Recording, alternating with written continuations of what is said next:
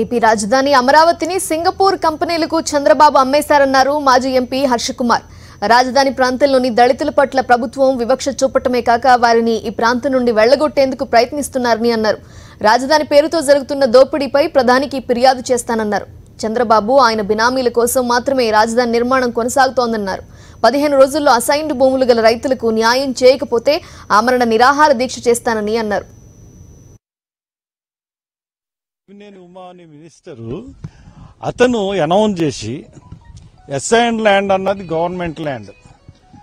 ఈ assigned land government land కాబట్టి ఎట్టి పరిస్థితుల్లోనూ దీన్ని గవర్నమెంట్ తీసుకుంటుంది, మీకు నష్టపరిహారం ఎటువంటి పరిస్థితుల్లో ఇవ్వం అని బెదిరించి తద్వారా మినిస్టర్లు అందరూ కూడా అసైన్డ్ ల్యాండ్ని బినామీ పేర్ల మీద కొనుక్కున్నారు.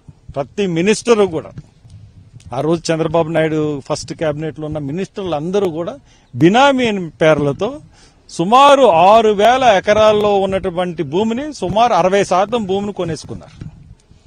6,000 ఎకరాల్లో 60% భూమిని బినామీ పేర్ల మీద కొనుక్కున్నారు. దాన్ని కొనుక్కున్న తర్వాత ఈ అసైన్డ్ ల్యాండ్కి మళ్ళీ ప్యాకేజ్ ప్రకటించారు.